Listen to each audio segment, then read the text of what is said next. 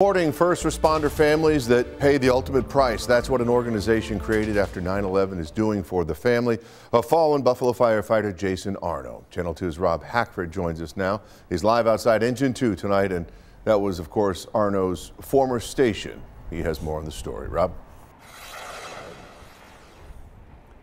Yeah, Scott, the Tunnel to Towers Foundation has given the Arno family a new place to call home because after having the most important person taken away from them, they say it's the least they can do. Harkening back to when Buffalo firefighter Jason Arno was laid to rest. After this tragic fire on Main Street in Buffalo, we come here to honor the sacrifice of firefighter Jason Arno, who paid the ultimate price on March 1st. On Wednesday, his family was led by Engine 2 once again through the streets of the city he served, to a ceremony honoring his life. He made the ultimate sacrifice, and we're here to just make sure he's not forgotten. Touched by Jason Arno's dedication to his family.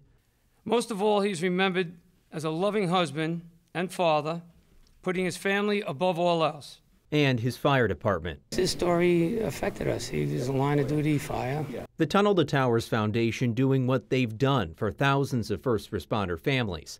Arno's wife, Sarah Tierney. Not only did you give us a home of our own, a place to build a new foundation, but you gave us hope when we had none.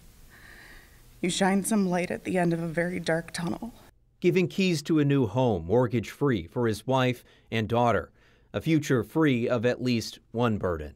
It just shows people how fragile, people that are in the military, people that are first responders, police, fire. You kiss your loved one goodbye, you never know what's going to happen. And to the entire Tunnel to Towers Foundation, from the bottom of my heart, thank you.